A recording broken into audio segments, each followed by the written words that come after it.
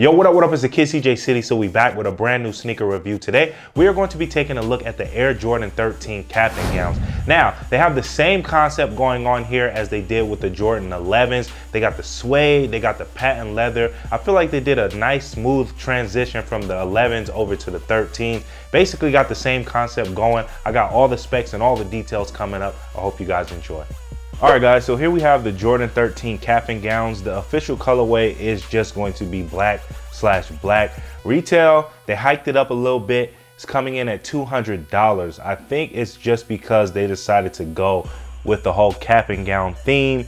And I guess there's some luxurious aspect to the sneaker with the patent leather. So that's why they boosted it up. So it is going to come in at $200. So let's just go ahead and dive into the details here. You guys can see this is basically just an all black sneaker, but we have different materials going on here. Kind of reminds me of the black cap Jordan 13s, but obviously instead of that mesh up top right here, they decided to switch it up and put some patent leather here. So you guys can see we have an all black patent leather right here on the side panel where we typically have our mesh at, but we have patent leather.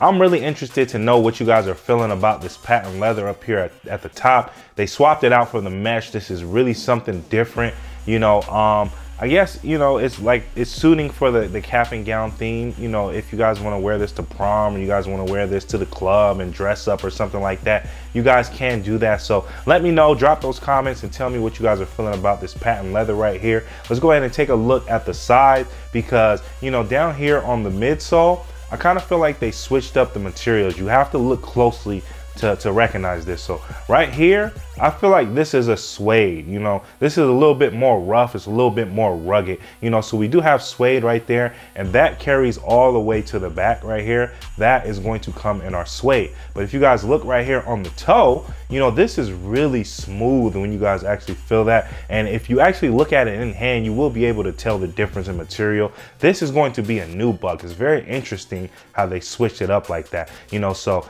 this is really soft, nice to the touch. I like it. It doesn't change colors when you rub it.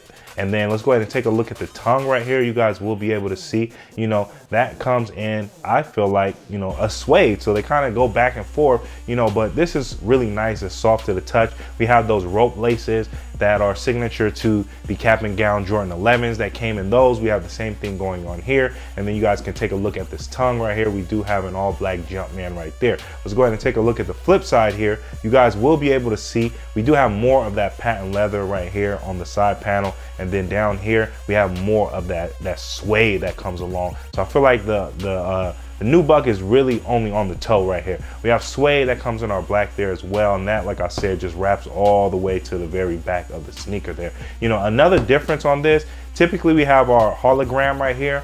This time they decided to swap that out. We don't have a hologram.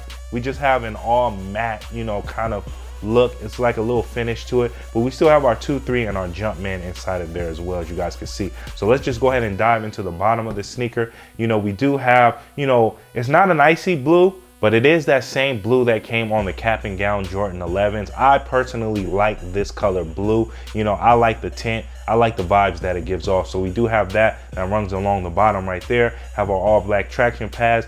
We have our black on black carbon fiber plate there as well. And then we do have our Jumpman on the bottom as well. So that's basically it. This is an all black sneaker, but they decided to switch it up with the patent leather, the nubuck, the suede, and all that good stuff. So drop those comments down below. Let us know what you guys are feeling about these cap and gown Jordan 13s. Also, make sure you guys head over to Shiekh.com for more information on how you guys can purchase these sneakers.